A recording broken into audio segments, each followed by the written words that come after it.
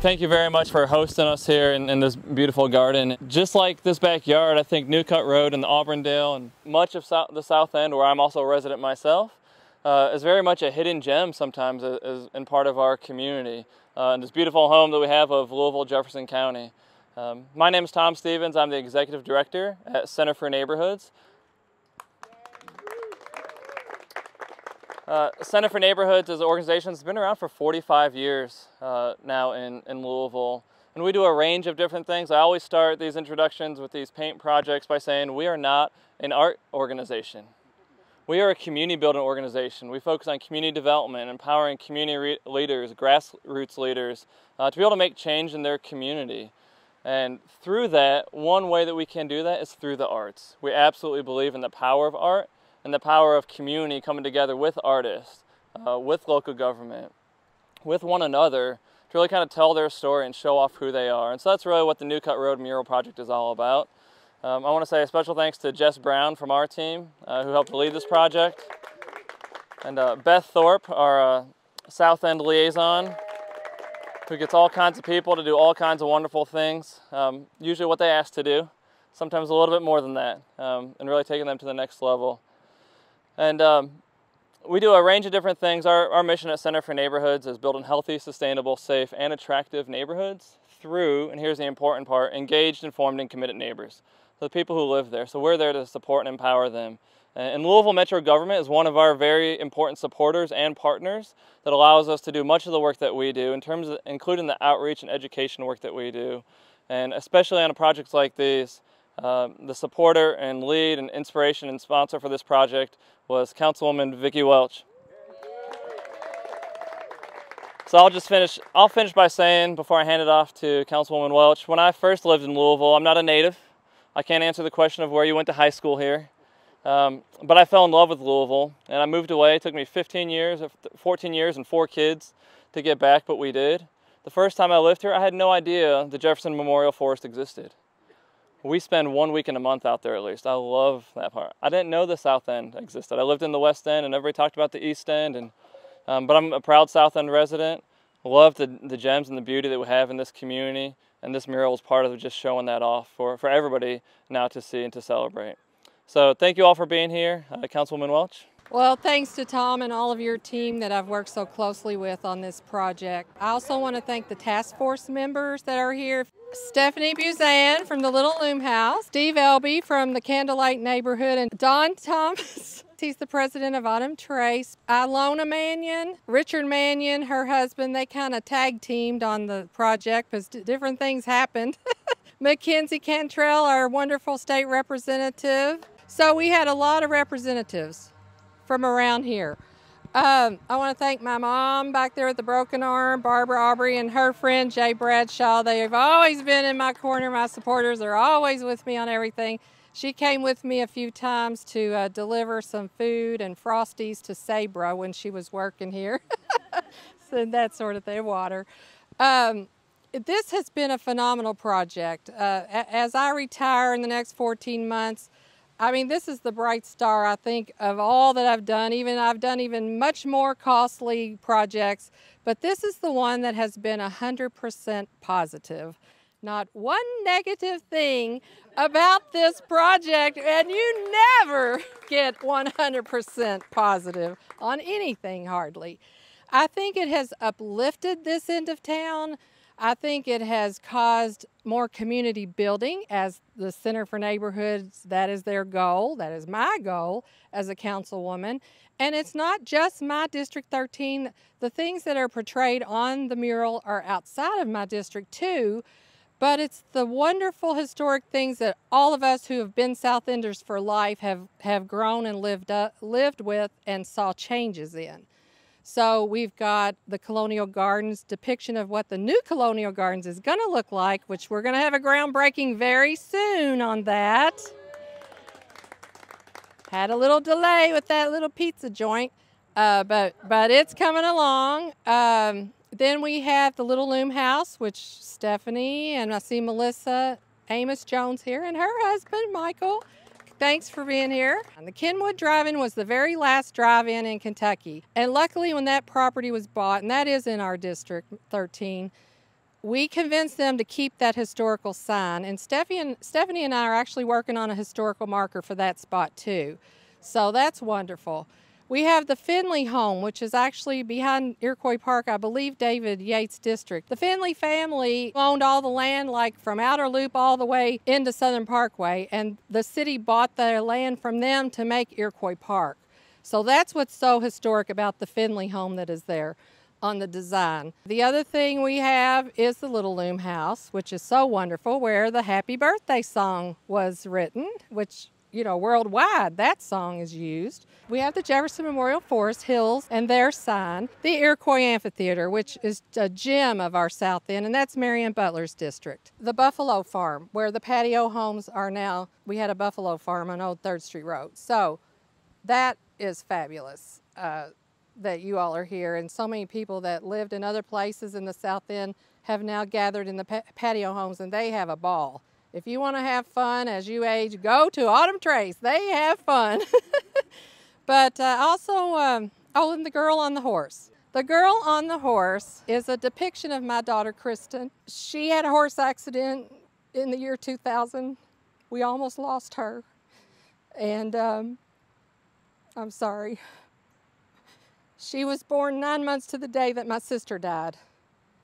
And she was our bright, shining star that got our whole family out of the depression of losing my sister.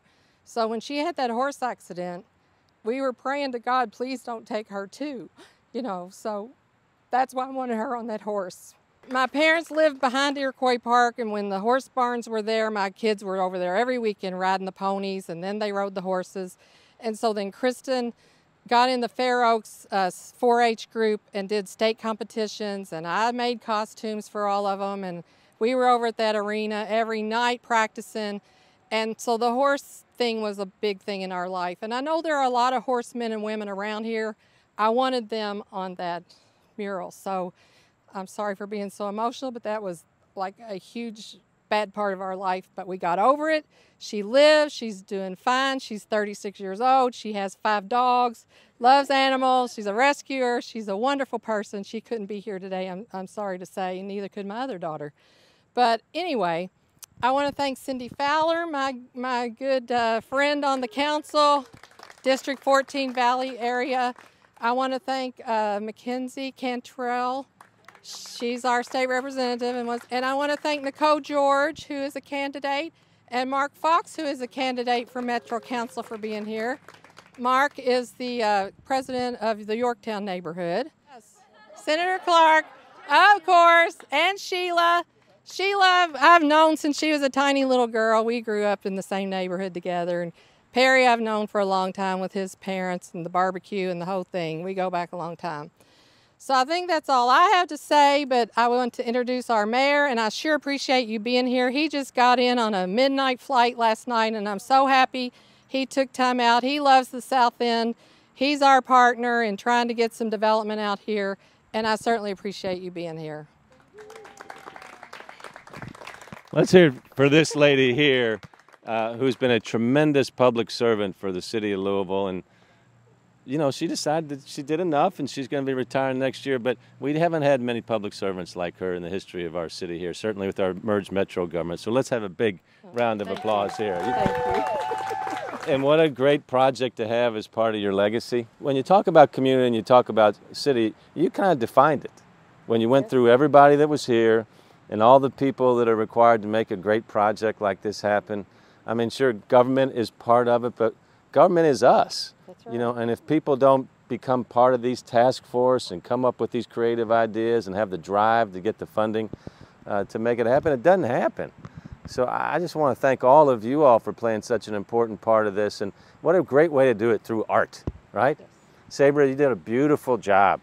Let's hear it for our artist here. You know, when you look at art, there's so much going on and so many people interpret it in so many different ways, and your all's design, the way you put everything together, is going to tell stories to people that are new to the neighborhood, but people that have been here for 80 years as well, and those memories will come back in there. I don't know if they'll be quite as intense as what yours are, but that's a beautiful story of a comeback of life. And when I saw her, I didn't know it was your daughter. I said, you know, we know who every man is. I said, that's every woman, you know, kind of overlooking her domain. And I'm all about girl power. We need more girl power. So there's just a lot going on there. And when you think about the revitalization of our city right now, we have $11 billion of capital construction underway or announced. So we're going through a renaissance like we have not gone through before. That piece of art is a little exclamation point that says something else is going on here that will lead to curiosity for people to both move here and develop business as well and create opportunities. So at the end of the day, that's what it's all about. I'm just honored to be part of the program today. Good job. Thank you for your leadership. Thank you. Okay. One of the ways that we work is absolutely including the task force and the community and their ideas. We require any artist who wants to submit on a project to come listen to the community first. And then we'll invite them to provide a letter of intent, and the task force looks at all those, gets 5 of them to submit a conceptual design based on what the inspiration and the ideas they heard from the community, and then they worked together to co-create that. So it's a little bit more challenging for an artist sometimes. Instead of just saying, go do what you do, we believe in art. It's really that kind of co-creation together. And so it really takes a phenomenal artist. So I want to say thank you, and I know she has several people that she wants to thank as well before we head down there. And then we'll come back here, we'll eat some cake and enjoy this beautiful day. And so let me join with me, please, as we say thank you to Sabre Crockett. Thank you. Thank you. Thank you, thank you, thank you, thank you, thank you, thank you. I am absolutely overwhelmed with gratitude in being a part of this project. The community was outstanding in ways that they helped me and supported me. I couldn't believe it. Every single day I had somebody stopping by and saying thank you. And do you know how good that makes me feel? I mean, that makes me feel amazing. So I feel deeply connected to this community now, and I love South Louisville people. Holy cow, are you guys generous? You're friendly. I mean, I feel like a part of a family, which is amazing. So in a sense, the art is kind of secondary in that sense that I was able to create so many connections, positive connections with people. And that's what this project is really about. I mean, the art, yes, it's beautiful, and I think that it definitely represents everybody. I really tried to make it quite inclusive to the whole community so that everybody could have a point of pride and feel connected to it. But what really made this is just meeting all of you and having that appreciation. Every single day I was out here. I mean, thank you, Perry and Sheila. You guys were amazing. And the neighbors were just amazing. I cannot tell you how much love I feel for this community. So I'm going to keep it brief because I know Mayor needs to get going, but thank you. I cannot tell you enough. Thank you so much. Are we ready now? Okay. 2, 3.